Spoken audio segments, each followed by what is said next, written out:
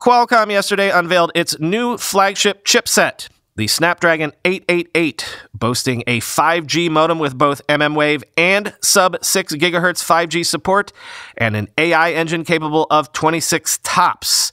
This will be the chip that will be powering a universe of devices from the likes of LG, Motorola, OnePlus, Oppo, and basically anyone else beginning next year, quoting CNET.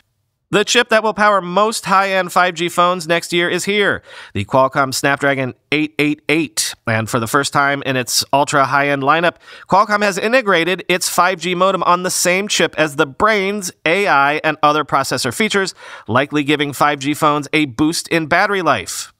Last year's Snapdragon 865 had a standalone modem, while Qualcomm integrated 5G connectivity with the processor system on its mid-range Snapdragon 765 and 765G systems on a chip, or SoCs. Many people expected Qualcomm's highest-end chip to be the first Snapdragon system on a chip to have an integrated modem, but the company at the time said if it didn't pair back the modem or the app processor features, the resulting chip would be too big and too power-hungry for high-end smartphones.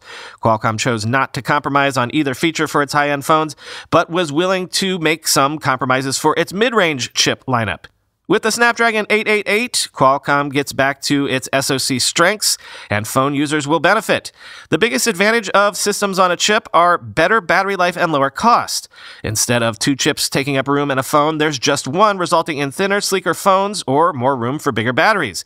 Having an integrated chip also enables device makers to quickly develop phones for essentially any 5G network in the world, and it makes 5G handsets cheaper for consumers. Quote, "It gives you everything you need in a single package and theoretically makes phone design easier, cheaper, and just better integrated," Technalysis research analyst Bob O'Donnell said, end quote.